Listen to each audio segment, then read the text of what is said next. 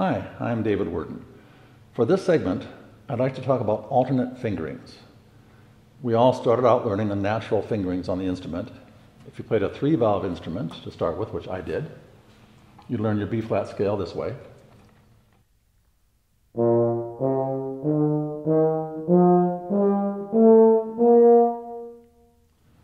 Natural fingerings, the first ones I learned. So for the low C or D in treble clef, it's 1 and 3. Then we have 2 different notes that are fingered 1 and 2. The low D or E in treble, and the G or A in treble. And those notes work well that way. We've learned at some point along the way in our development that we don't like using 1 and 3. We really don't like using 1, 2, and 3 because they're quite sharp. So that's where the 4th valve comes in. It can replace 1 and 3. So if you get switched to a 4-valve instrument, you learn that same scale this way.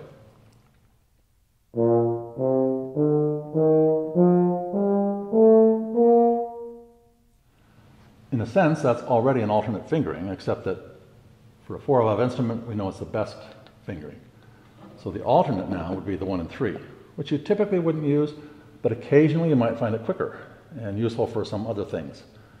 For example, suppose you need a trill from the low D or E in treble down a step. A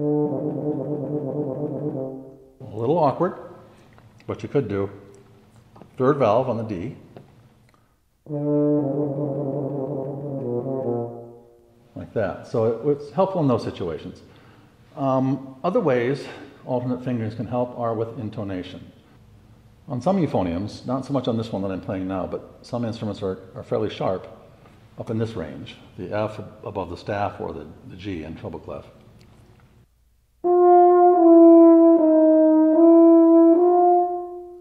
Those 3 notes are on the 6th partial, the 6th note in the bugle series, starting from the pedal tones on up.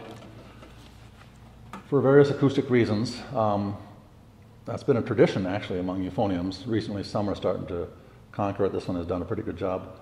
The other way to solve that is using a trigger on the instrument, but not everybody has a trigger. So if you don't, a trigger means the lever that you would push here. Pushing the lever pushes out the main tuning slide. So if you watch some of the players on YouTube, you'll probably see them with their thumb on a lever. When they get up to those 3 notes, the F, E, and E flat, or G, F sharp, and F concert treble, their thumb will disappear as they push the trigger down to help make them in tune. Another choice though, when I was playing, for example, up to an E flat concert, F in treble, it was quite sharp. I learned though that 1 and 3 will pull that down in pitch.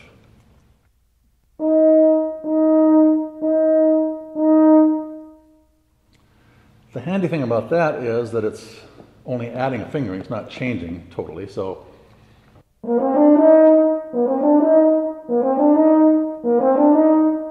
not too awkward. But the fingerings that would be, the succession above that would normally be 2 and 3 and 1 and 2, going up from 1 and 3. Those are the next 2 chromatically. They didn't work very well. So on the E natural, F sharp in treble, I used 2 and 4, which brought that better in tune.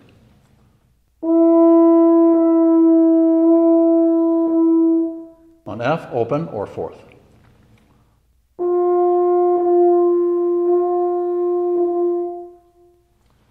So those notes are tricky on many instruments, and alternate fingerings like those might help you. You probably wouldn't use them in a fast passage, but certainly on sustained notes, particularly if you're playing with other sections, you'd probably want to use them. They can help in other areas, for example, up a little higher, high A or a B in treble is normally a little bit flat on euphoniums. Not all of them, but many of them are. 1 and 2 is actually a good fingering to raise that or brighten it. And even if your horn isn't very flat, even if you normally can lip it, using that fingering at a time when your chops are tired, or a time when you want more brilliance on the note, is still a doable thing. So, intonation is one use. Another use is in playing difficult passages. I mentioned that trill passage earlier. There is a solo I like to play. It's from Vaughan Williams' Tuba Concerto, And it's the second movement, which is often played on euphonium. The publisher specifies that as an option, or cello or bassoon. About midway through the piece, it starts on the fourth valve. You can watch the fourth valve interact with the others here. I'll play it very slowly.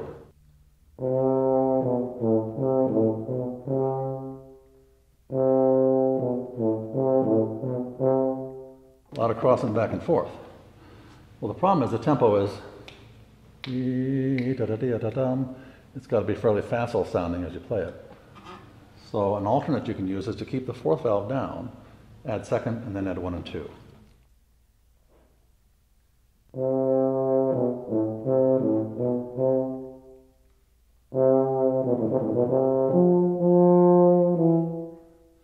Very quick, it sounds good in context. You're essentially playing on an F euphonium at that point, like an F tuba. Would be the fingerings they would probably use. So that's a good one. The most classic example, however, is in band literature. The Gilbert and Sullivan light opera duo produced an amalgamation of a lot of their songs into Pineapple Pole. And the first movement of that, which is the overture, opens up with a devilish line on the euphonium, but with the woodwinds. Now, the woodwinds have no trouble playing. It will go quite fast. Probably 16th notes about there, depending on who's conducting. Well, you know, a lot of times that's not a problem. In this case, you can watch my natural fingerings here for that passage. Starts on a low C concert, or D in treble.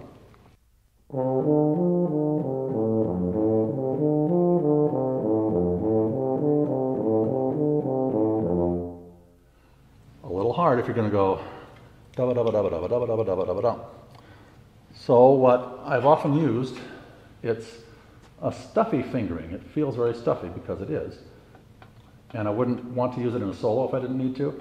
But again, you're not playing a solo, you're playing with the woodwind. So you're just one of the voices in there.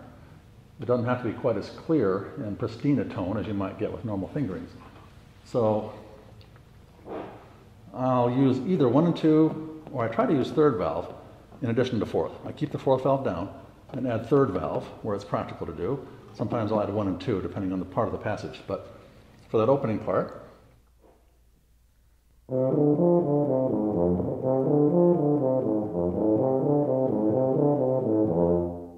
pretty easy, just doing this. Fourth valve stays down.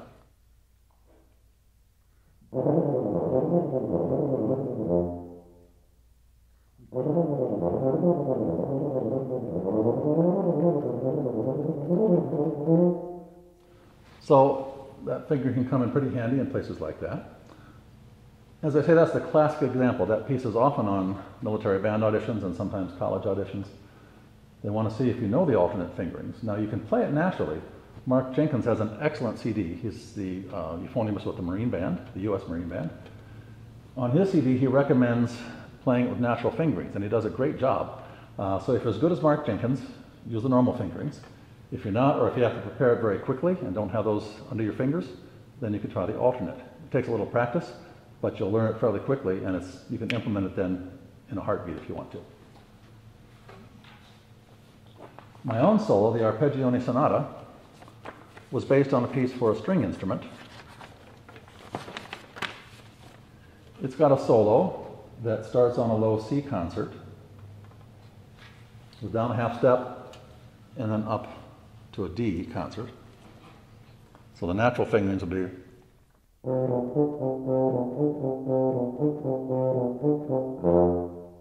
except it's a fast tempo.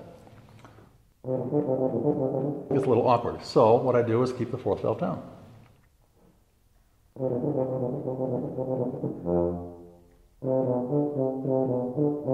Because that middle D can be played with or without the fourth valve added to 1 and 2. So that keeps me moving my fingers easily.